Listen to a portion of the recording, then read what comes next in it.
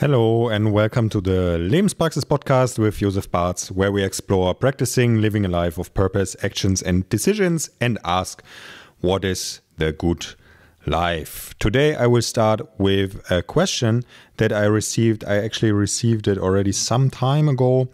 There are several questions that I haven't talked about yet. I wrote all of them down. So this question I received after the second episodes in German. And so I will first read it in German and then I will read the English translation. Ich finde die beiden ersten Folgen deshalb sehr gut, weil ich sowohl im Training als auch Arbeit gerne abgelenkt werde. Fokus zu finden und mit Konzentration und Blick auf das Ziel bei der Sache oder der Wiederholung zu bleiben. Ich finde es vor allem dann schwierig, meinen inneren Kritiker zu bändigen und mit der Frustration beim Scheitern umzugehen. Ich würde mich freuen, wenn du darauf kurz eingehen könntest. Now the English translation.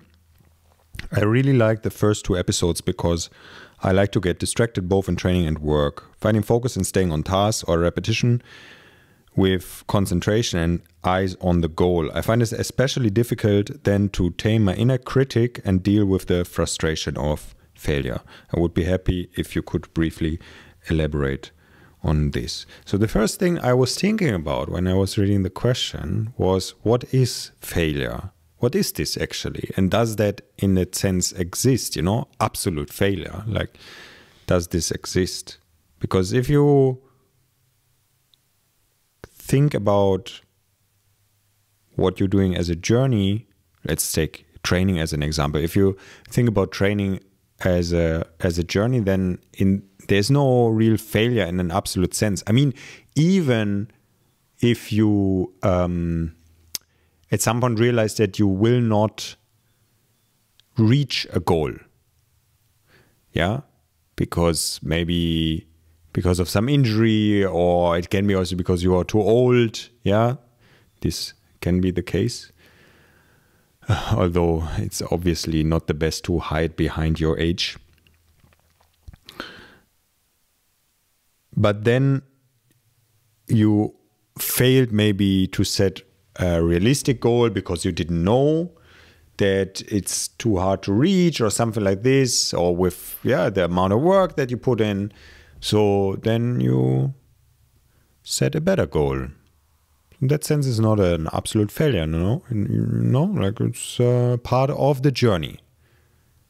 So every so-called failure is helping us to walk our journey and to steer the ship maybe a bit more better or precise.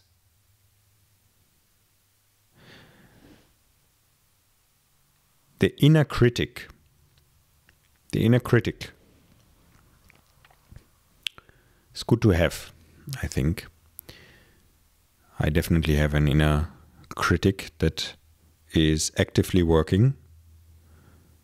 And I would say perfectionism is on a scale one extreme, and on the other side of the scale is dilettantism. So if you do things very badly. Dilettantism, I would say, is worse than perfectionism, but they are the two ends of the spectrum of this. So one that has, in a sense, no inner critic, you could say, no ethics, not the ethics of the craftsman, the craftsman that is doing things properly because things should be done properly. It's a goal in itself. It's a virtue in itself, or it's a virtue to do things properly. Perfectionism means not finishing. Dilettantism means finishing too quickly. Perfectionism means not finishing. So that's the extreme of the inner critic.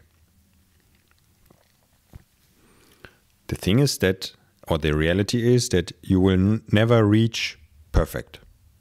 And that's okay. Because again, it's a journey.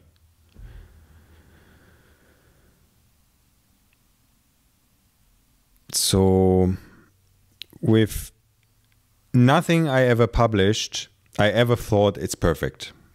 But I think always, okay, I will publish this as part of my publishing journey. Yeah. And I work on it to the extent that I think is reasonable. Who knows if I always if I always are so precise about that. Yeah. Maybe sometimes could take more time, maybe sometimes less. Yeah, we have sometimes our moments in this and moments in that, and also depending on what we care about. No, for example, I care very little about design. This is why I love minimal designs, because it makes me needing to care less about this. Yeah, but sometimes I care a lot about wording. When I'm in a too much perfectionist mode. And then another day I go back to the text and I think, yeah, okay, come on. It's all good. It's all good. But all of this is gaining experience, trying things, getting feedback, and becoming better at what you're doing. Although the becoming better, maybe I would say it's discussable in a sense. From a certain perspective, but let's keep it in, okay? You do your things, you try, you gain experience, you get feedback, and then you become better. But for this, you need the exposure. So if you're someone that is publishing or that is creating work that is supposed to be published, you need to publish. And you need to publish regularly, I would say. If we think about something like training,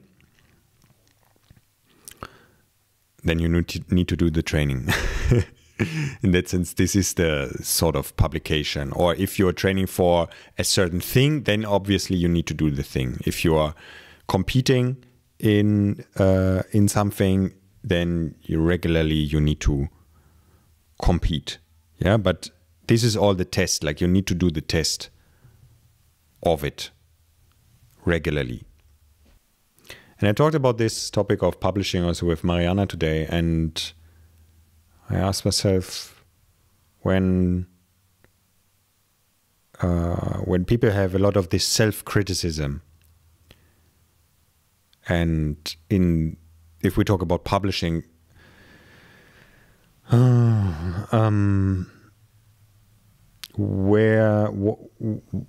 where's this critic coming from, this self-criticism? Is it, what sort of, let's say, anxiety is it, Because if you're overly critical and perfectionist, I mean, it can just be that you're a bit neurotic.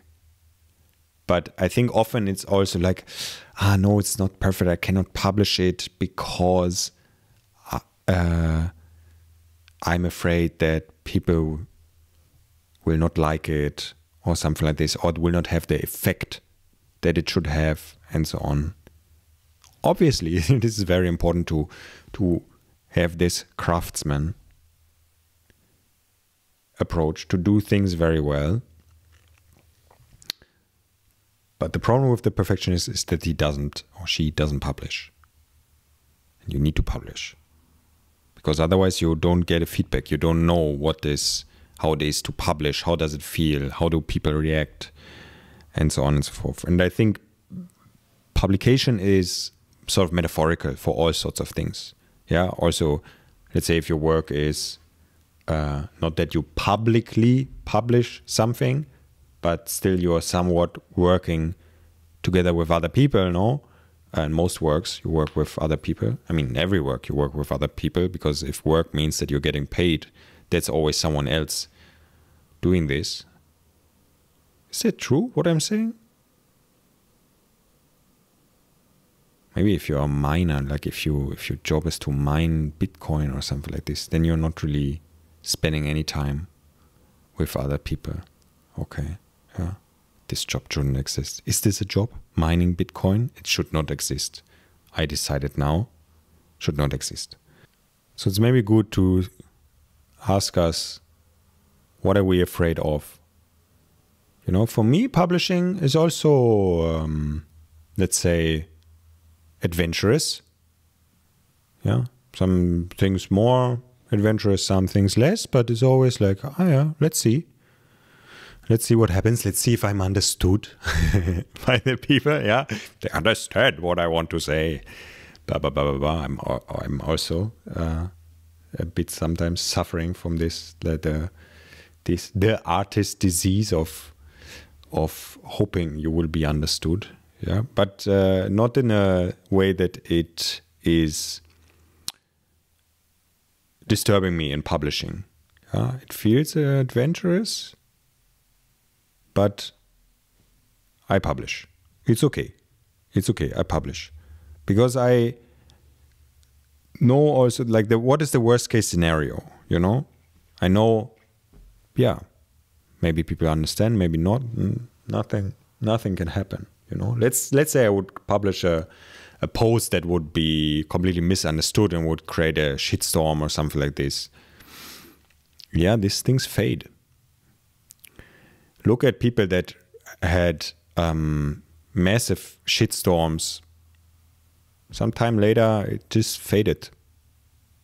Yeah, so even public figures, people forget about it, and sometimes it's weird how people stay in the business, in the show business, for example. I mean, there are cases where people have, it was definitely too much and people have been taken out. If we think about Harvey Weinstein, is he called like this? Harvey Weinstein? Yeah, the Me Too, the creator of the Me Too movement.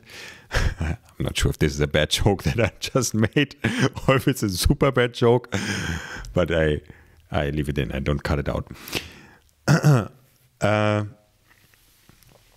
So yeah, sometimes people get taken out, but he messed up completely. It's difficult to, if you have few, let's say, safety mechanisms in you and realize, okay, there are definitely some things that are super dangerous to say nowadays or to do nowadays.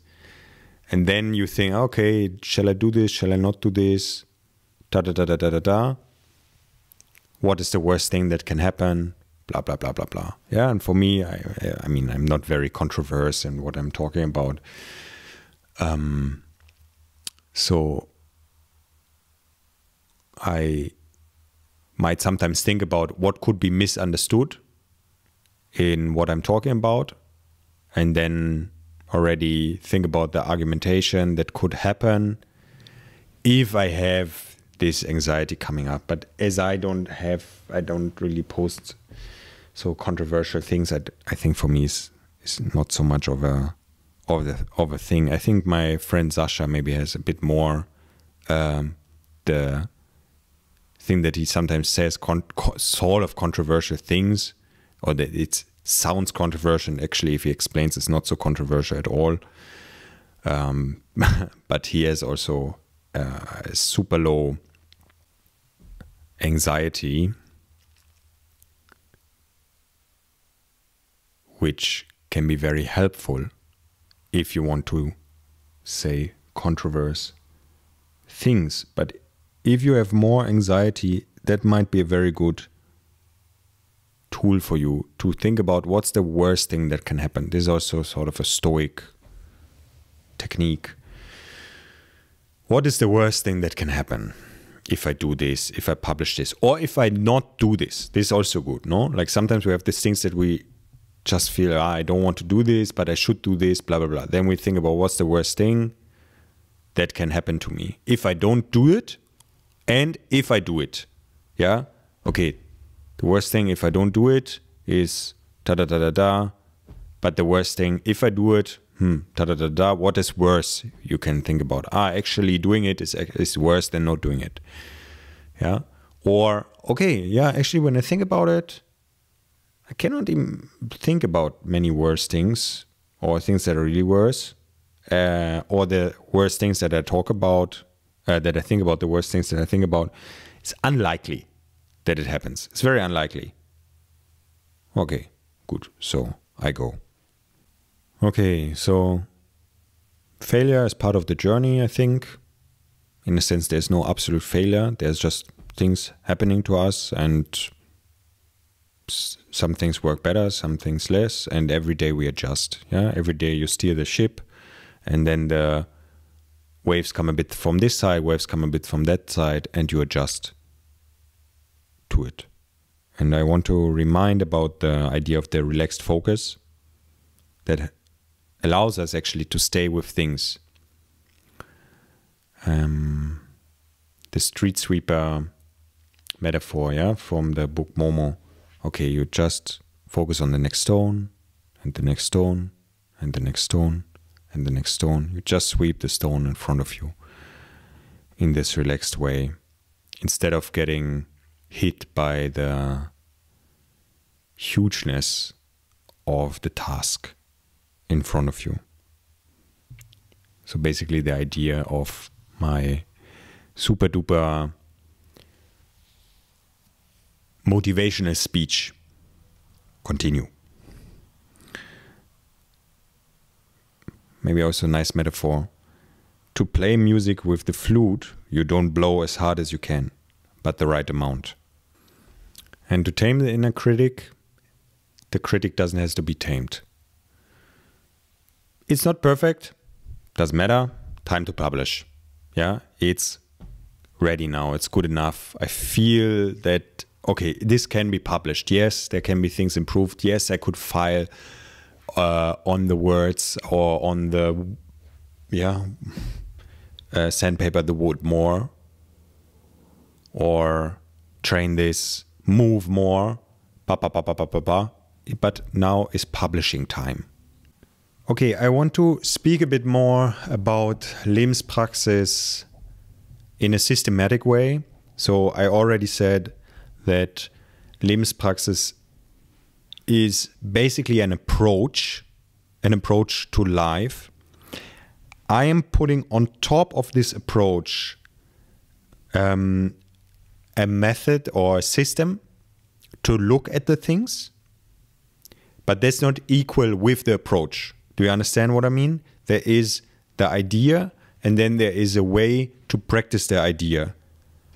A way that I propose, but there can be many different ideas how to practice this approach of the Lebenspraxis. I already talked about orderliness, I talked about focus. Movement is something I'm talking a lot about for many years. Everyone knows that is knowing my stuff. So I will introduce some more parts in the next episodes. I will tell you a bit about the different connections between them, when you could do what or look at what, because we know already you can, shall not look at everything at the same time. One step at a time. You have to figure out with someone what are the parts to look at the moment. And the one that I want to talk today about is the idea of primal stressors.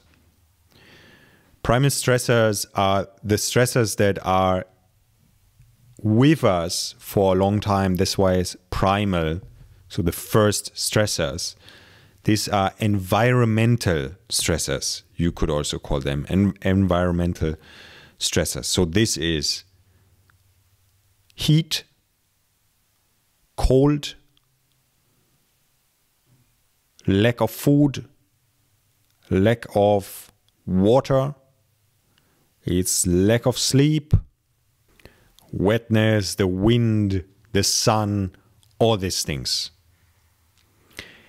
In today's Western world, we eliminated a lot of the exposure from these primal stressors. This is one of the task of civilization. Yeah, you are in Norway.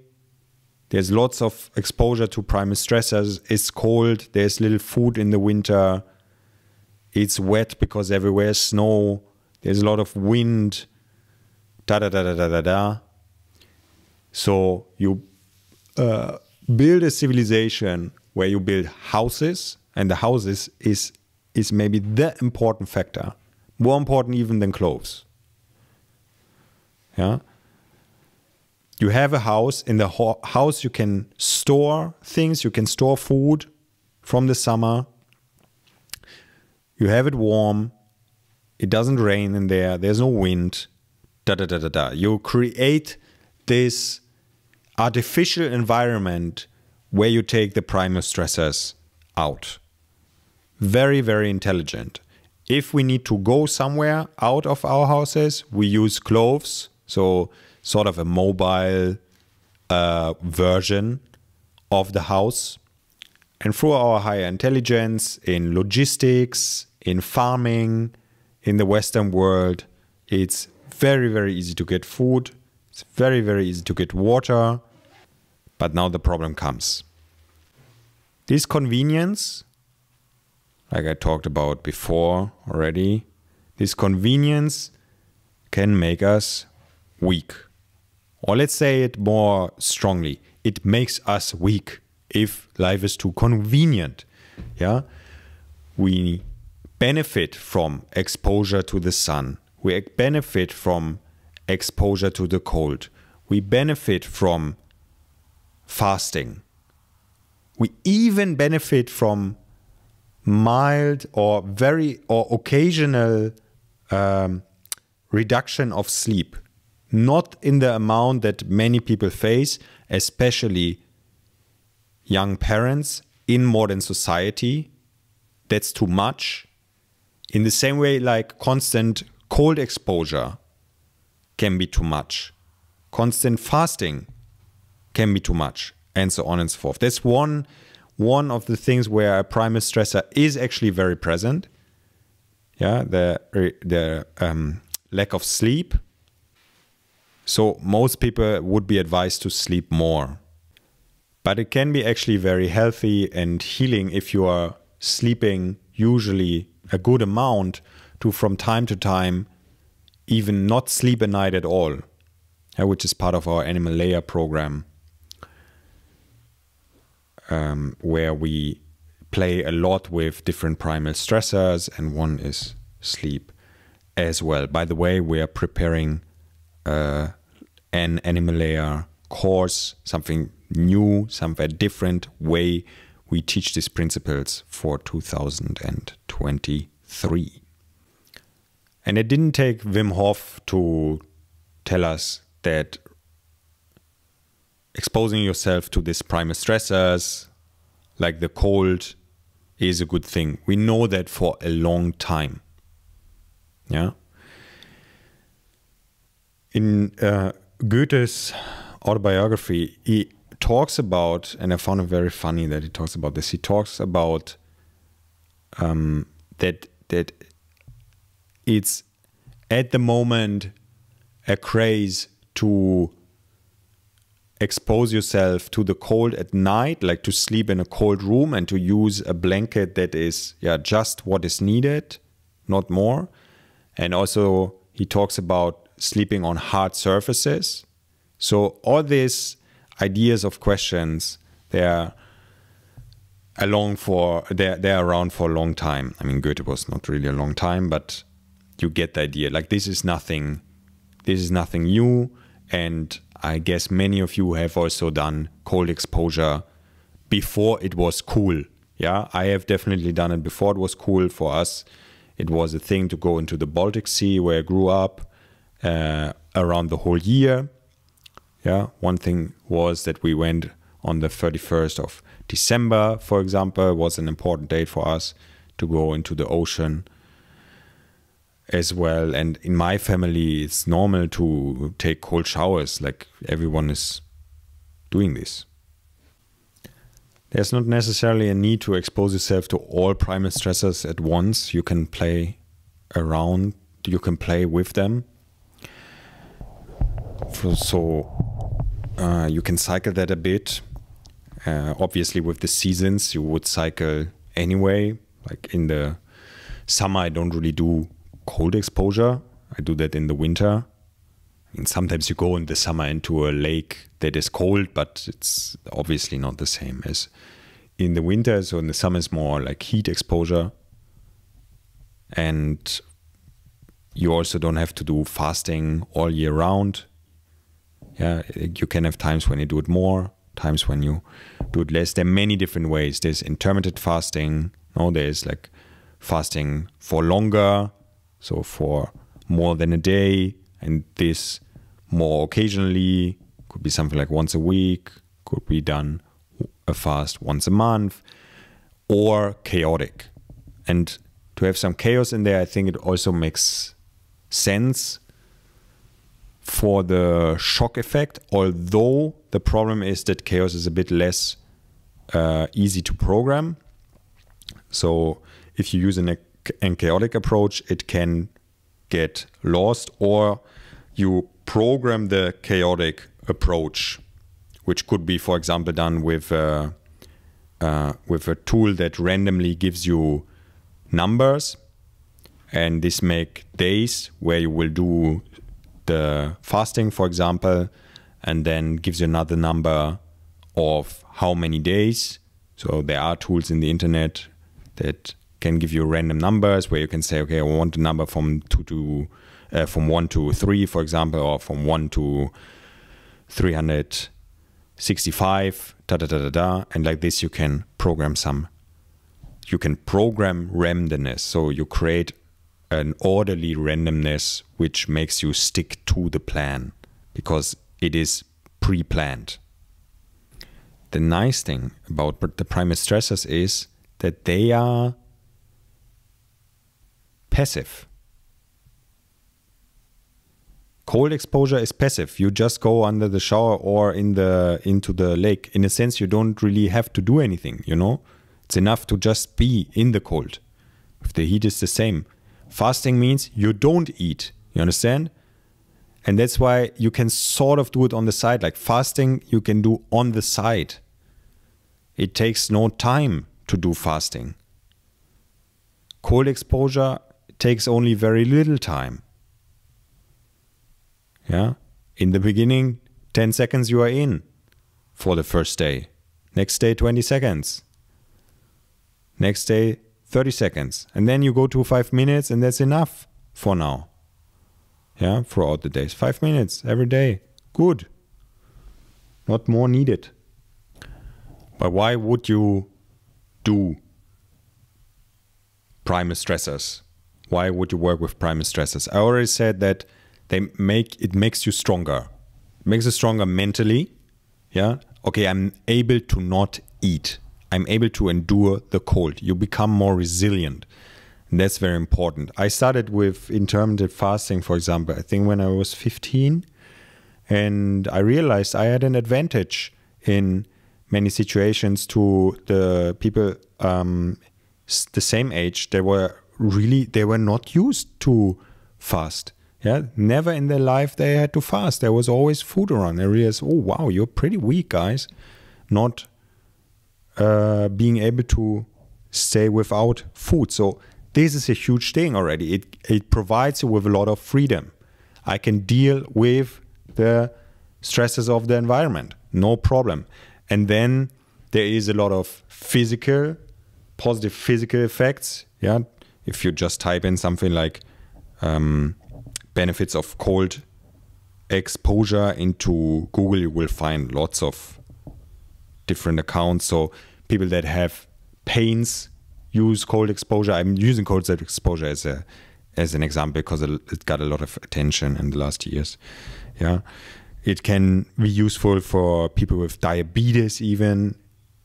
It can boost your recovery, obviously improve your immune system, help in burning fat, fight inflammation, and so on and so forth. these things like cold exposure, fasting, has also a very strong effect on your mind. Many people report that on something like intermittent fasting, they feel more awake. Cold exposure, this pain, it makes you feel very awake. It can help you to focus. It can also help a lot with your mood. Like people that are depressive report that something like cold exposure is helping them a lot. By the way,